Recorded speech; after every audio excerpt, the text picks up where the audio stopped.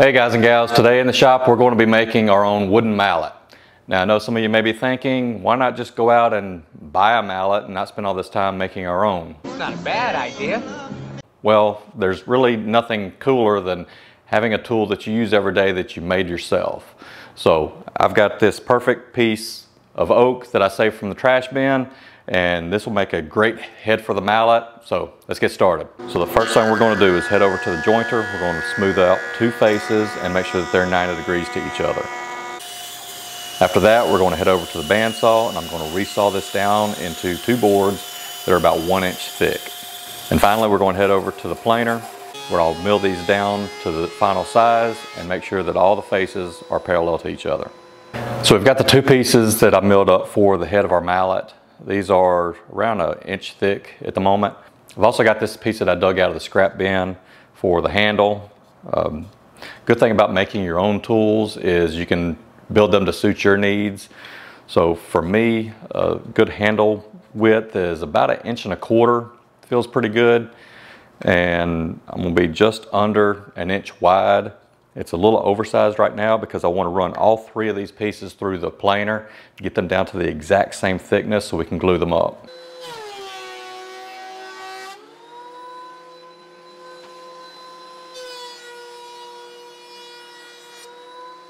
With all of our pieces milled to the same thickness, we're going to head over to the miter saw.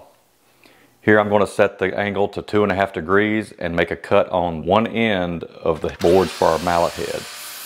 This is going to create the wedge so that we can attach our handle. Now we set the miter saw back to 0 degrees and cut our parts to 3.5 inches. And now we need two more pieces cut to 7 inches. And while we're at the miter saw, we'll trim our handle down to its final length of about 14 inches. All right, so now we've got all our pieces cut. It's time to glue up the head of our mallet.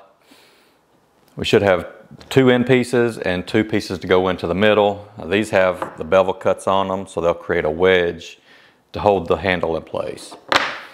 Now on one of the end pieces, I've made a couple of lines. I marked the center point and 1/2 inch to either side. This is going to help us create the spacing so that we can get the handle into the center of the mallet. Now just need to put some glue onto each side to hold these in place. And I'm going to show y'all some really neat glue spreaders that I've got. They can be a little expensive, but they're all natural, biodegradable, reusable, and they're easy to clean. Well, I got too many of them out. I just need the one. That's not funny. That's not funny at all. So we just use our spreader, move the glue around, get a nice even coverage.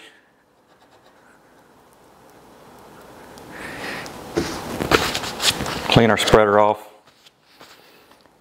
Now we take our end piece and we're going to get it flush with the bottom and get it to where it just touches the line. And once I've got that in place, I'm just use a couple of brad nails to hold it. Go ahead and put the other one on. A couple of quick brad nails.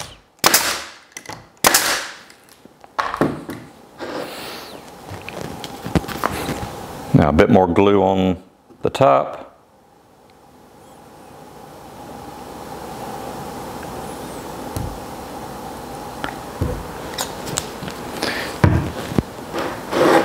Use our glue spreader again. Get that all spread out good.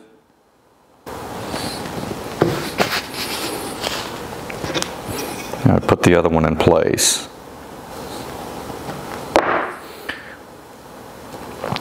Now I'm going to clamp this up and let it dry.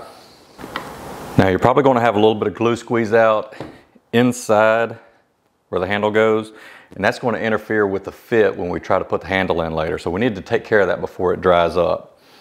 So I always keep these little plastic straws in the shop. These are perfect for just running along the inside corner where you can't reach and gets out the glue. Just run it right along the inside and clean all that out. All right, so while the glue for the head of our mallet is drying, let's start working on the handle. And since this is 1.25 inches wide and the slot we have in the head is 1 inch wide, we need to take a little bit of material off each side to make a tenon that will go into the head of the mallet.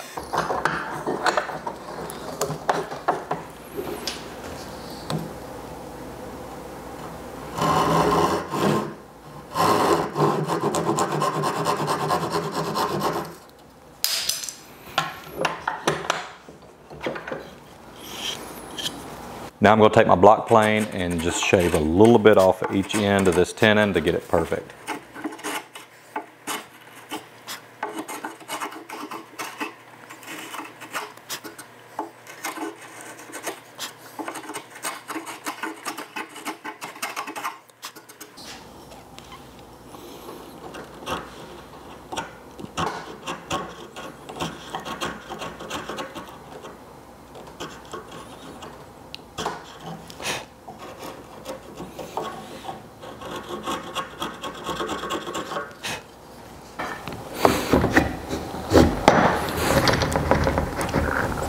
All right, now that we've got a good snug fit, let's shape the handle so it'll be a little bit more comfortable to hold.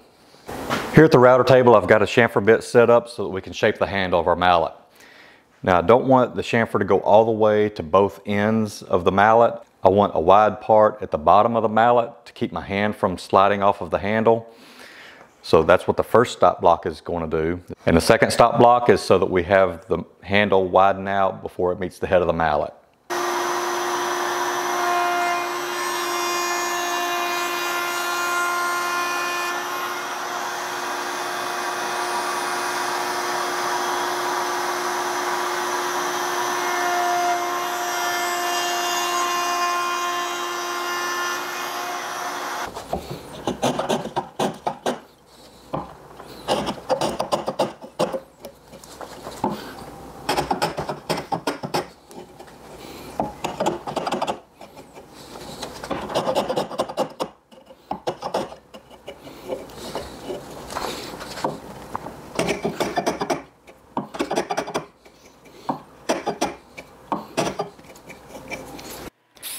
The next thing we need for our handle is make a couple of relief holes and then take it over to the bandsaw and cut a couple of slots for the wedges.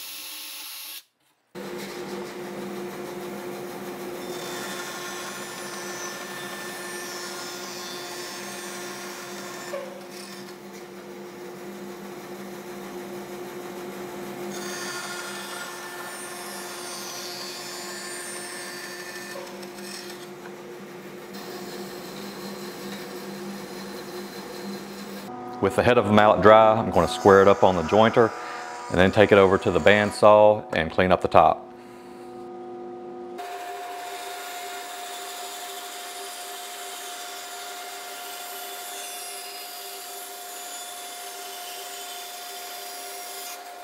And back at the miter saw, we trim the ends of the mallet head. We're going to cut these at a 2.5 degree angle.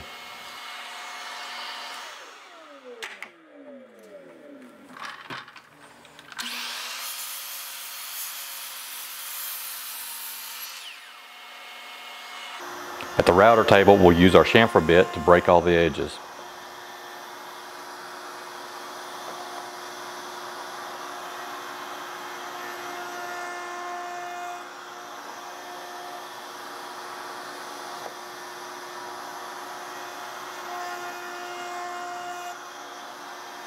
Now to make sure that I get the wedges to the perfect angle, I'm taking one of the cutoffs from the miter saw and I'm going to glue that to a piece of scrap, and I'm going to use this as a guide to go through the bandsaw.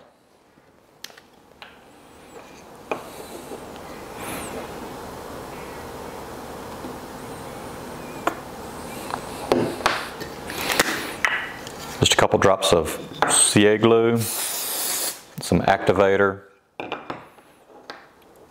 so we get an immediate bond.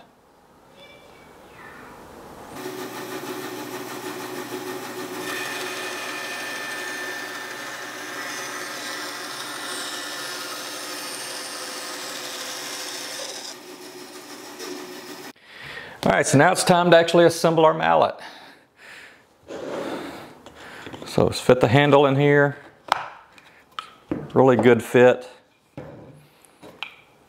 Got our wedges. Add a little bit of glue.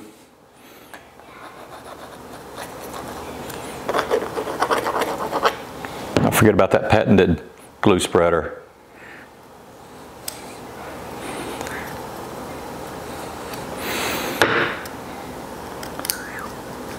That one started.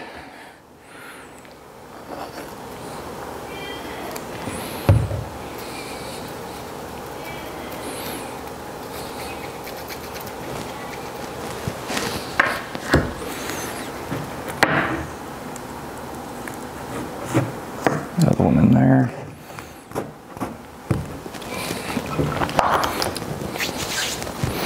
Make sure we're seated all the way. And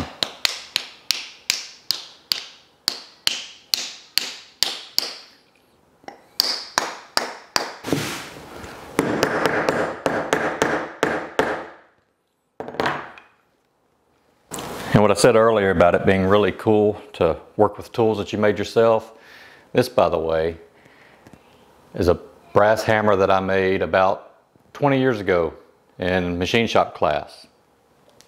Still really cool getting to use this all the time. Brings back a lot of memories. All right, we've got the head of our mallet on, glue is set. We need to sand down the top, get this nice and smooth, and also go over the rest of the mallet with some sandpaper and smooth out all the rough edges.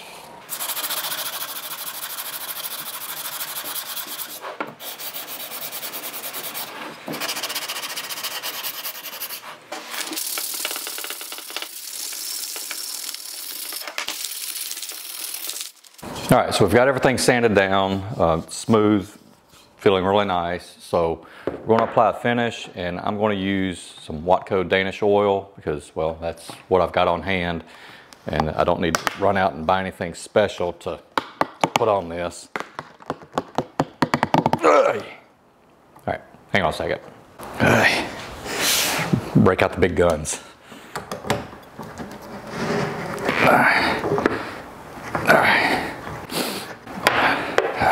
Hate these caps. All right, so we're just gonna put a good amount on a rag and just rub this into the wood. And keep applying it as long as the wood's soaking it in. You may be able to apply several coats of this.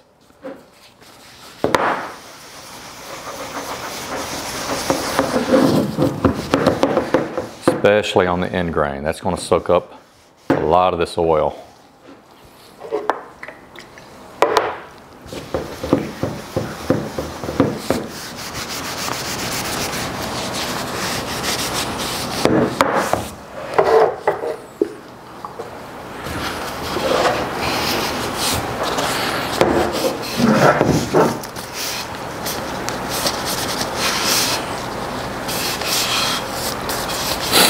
All right, so there's no way to do this without it looking weird. Y'all knock it off. All right, so that's the first coat. We'll do a couple more coats, waiting half an hour to an hour between coats, and just keep applying until we've had 3 to 5 coats to give it a good finish, good protection. So a mallet like this is a great addition to any shop and something that you could use for many, many years, which actually got me to thinking while I was building this about something I said earlier about how cool it is to be able to build a project with tools that you've made yourself. And it really is. But something that's even better than that is one day these tools can be passed on to our kids or our grandkids, and one day they could be in their shop building their own projects with tools that I made many, many years prior. And that is really cool. Actually, this gives me an idea.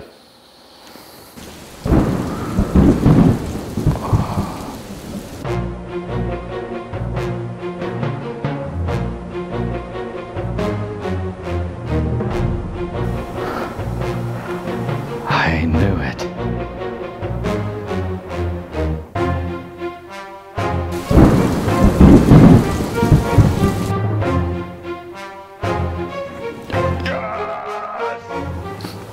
Kids have been wanting to help me with the video for a while, and this seemed like a perfect opportunity to do something fun with them and get them involved. I think they really enjoyed it. So I hope you enjoyed today's video. Please like and subscribe. Thanks for watching. Bye. Bye.